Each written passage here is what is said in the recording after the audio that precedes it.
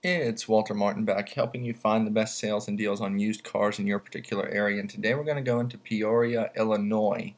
So the first thing we need to do is go to google.com and type in Craigslist, Peoria, Illinois, and hit enter. And the first listing that comes up is peoria.craigslist.org. Go ahead and click there.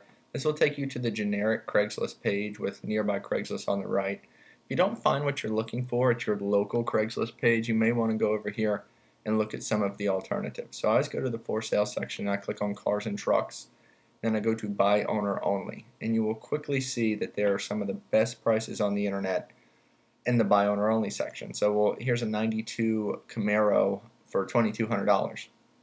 So something that's important for any vehicle that's under $2,500 or $3,000 is to make certain that the vehicle runs. This one says it runs and drives, which obviously is kind of the same thing, but that's something you want to make certain of before moving forward.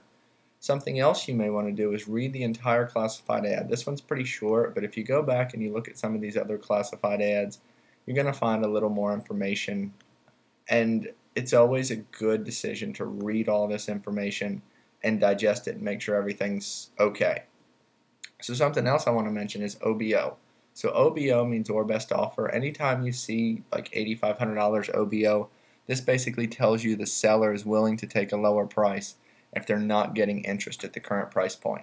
So it may be a good idea to get some cash, offer $8,000 cash or $7,500 cash, and you could walk away with this vehicle. So these are just a few tips and tricks I like to use when looking for Craigslist used cars for sale by owner.